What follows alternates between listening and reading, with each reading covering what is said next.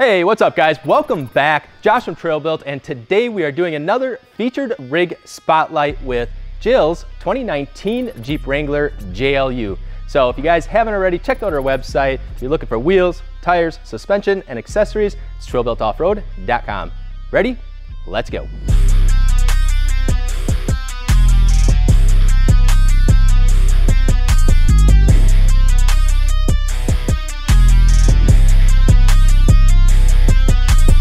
All right guys, so starting off with the wheels and tires, we have the infamous Milestar Patagonia MTs.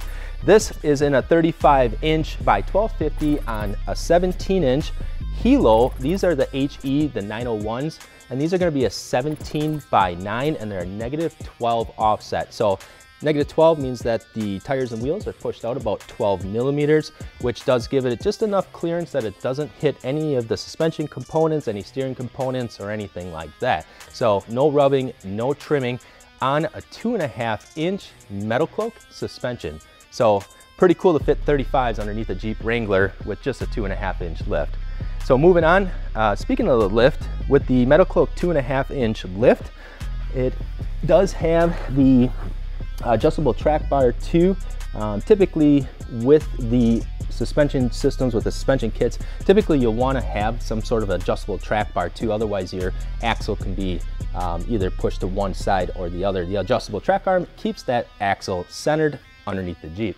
So another nice cool little feature on here is Jill's boyfriend Chris that had fabricated this at his workplace. So that's a nice neat little touch on there. Maverick. Mudding one, cool license plate.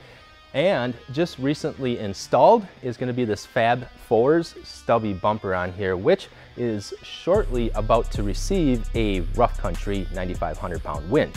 So that's pretty cool as well. Plus you can get them at trailbuiltoffroad.com.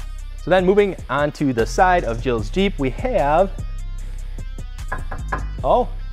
metal rock sliders. So these are actually from a Jeep Rubicon to fit on Jill's Jeep. So that's pretty cool because at first glance, I actually thought it was just a plastic piece of trim. So nice tucked in there, nice sleek design look for those rock sliders.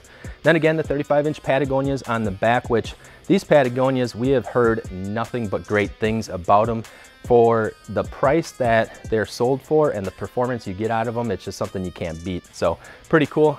Again, spare tire carrier for the 35-inch Patagonia on the back as well. Has the Rotopack spare gas can carrier behind the spare tire here.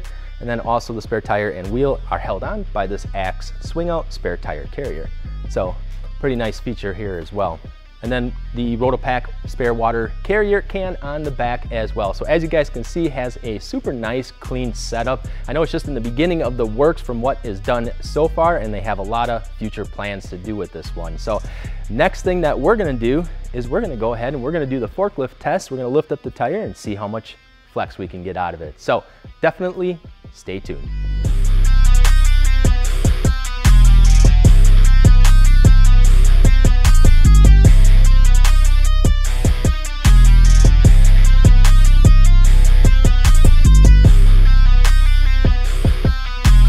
All right guys, so with Jill's 2019 JLU with a 2.5-inch metal cloak suspension, longer travel shocks, and the sway bar in the rear is still connected. However, she does have quick disconnects up front for the sway bar, so they are disconnected. And now we're gonna see how well it flexes. All right, so if you can see in here, Jacob, we are at just 29.25 inches, so just over 29 inches, which that's pretty impressive.